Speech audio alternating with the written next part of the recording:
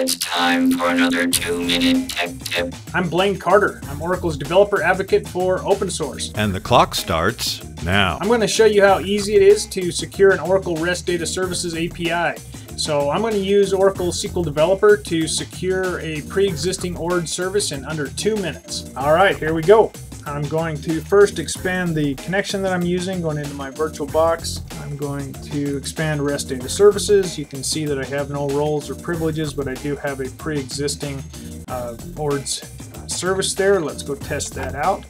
There's the URI to that. We'll send a GET request to the existing service. You can see I have some items being returned. So let's jump back over, and first we want to create a new role. So right click on roles, click new role. I'm going to call this BC role, and hit apply. We want to create some privileges, so I'll right click on privilege, click new privilege. I'm going to call this BC priv. I'm going to assign it to the new role that we just created, and I'm going to add the module that was already there to protect it. We hit apply. Let's jump back over to Postman, and we're going to run that same GET request against that same service.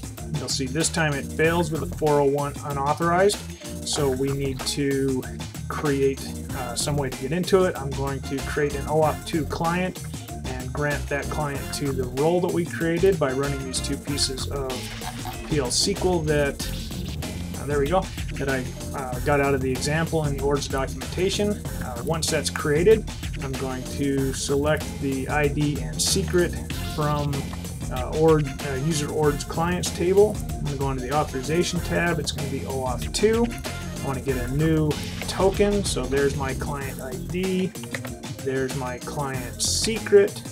And I'm going to say go get me a token.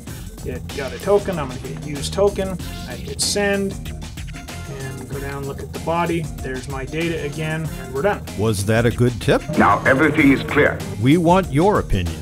Thanks for watching, and stay tuned.